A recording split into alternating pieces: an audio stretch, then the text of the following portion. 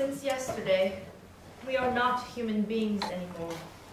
We are not the Hishidas anymore. We are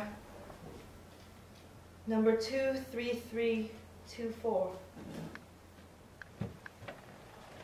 All night last night, we talked and laughed next to the fireplace. Then we fell asleep on the floor. When we wake up, a little fire is still burning in the fireplace we all love. How can we leave that room behind? I can't be sentimental. I can't.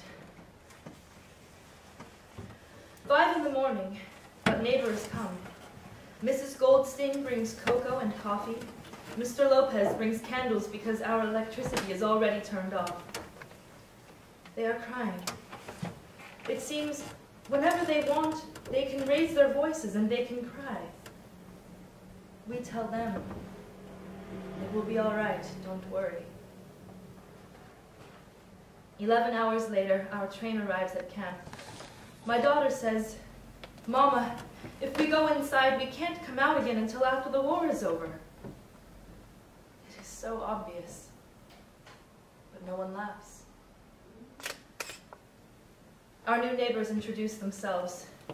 The wife takes us to see the latrines 3 blocks away. We go inside. My daughters scream. My legs feel weak. It is completely open. Not even curtains on the windows. It's no place for modesty. No place for civilized values and fine sensitivity. I feel sorry for my daughters. But then, an idea comes, and I say, when people return to the nakedness into which they were born, their true worth becomes evident. After that, I definitely felt more cheerful. I think from this bare life, we can carve something interesting. They made a blow, he's beautiful, his Uncle Sam. It really brought him down because he couldn't jam. The captain seemed to understand. Because the next day the cap went out and drafted a band. And now the company jumps when he plays reveille. He's the boogie-woogie bugle boy from Company B. Happy Valentine's Day, Nisei soldiers. This Valentine's coming to you hot off the press from the Santa Anita Assembly Center. And who are we, you ask? We call ourselves the Crusaders. But you could just call us friends. My name is Mary Nakahara, but in the coming months, you'll be getting letters from any of our girls. Forget it, boys, she's engaged. To Bill Kochiyama of the 442nd Infantry Regiment, Go for Broke Battalion. Many of us have brothers and friends in the service. Some of us just want to let you know we're thinking of you. And all of us want to give you boys a lift where you need it most. In the mailbag!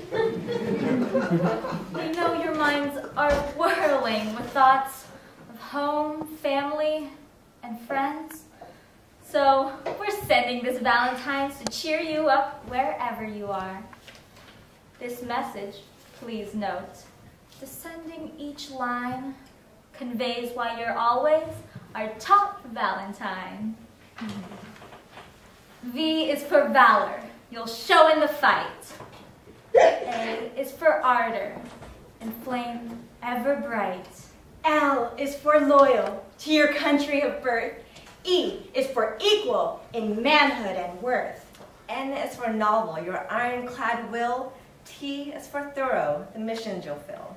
I is for insight imbued with ideals. N is for Nisei, Americans real. E is for effort you give now with zeal. Our sisterly thoughts we also now lend, with love and affection as this Valentine we send. Carry on, boys, we're rooting for you! February 19th, 1944, Camp Shelby. Dear Crusaders, I was sure surprised to get a Valentine from a group of girls I didn't know. This may sound kind of silly to you, and you might laugh, but I gotta say, I'll never forget it. I was born in Hawaii on August 12, 1921. God gave me black hair, brown eyes, and 2 cute dimples.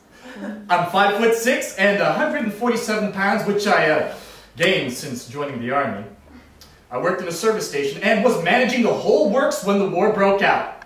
I signed up to revenge Pearl Harbor, and now here I am in the heart of Mississippi. After I joined up, my girlfriend told me it was no-go. From then on, it's just my folks on my mind always. Let me tell you about myself. I play the piano, boogie-woogie, and classical, but jive digs me solid. I am 20 years old. Single, of course. 5'11" with wavy hair, former pre-med student. Girls take note. I'm easy to please. Easy to fool. Exceedingly shy. Hey, come on now. Isn't there one girl who'd like to know how my machinery ticks? We've got pinups, but we're sorely in need of fresh material if you could supply some. I think I'd make a lifelong friend. And we're on the air with Yuri Kochiyama, octogenerian, civil rights activist, author, and Nobel Prize nominee who's been fighting injustice for over 50 years. Yuri, I understand you led a letter-writing campaign in the U.S. concentration camps during World War II. Oh, you have done your homework. That was a long time ago. It was natural for all Americans to want to help with the war effort, even if you were in a concentration camp. My Sunday school students at Santa Anita all knew someone in the Army, and so they came up with this idea. They went door to door collecting names and addresses from internees. Even after they sent us to different camps, we still kept it going. Crusader headquarters was Jerome, Arkansas, wasn't it? Yes, that's where my family was sent. My name was Mary Nakahara then.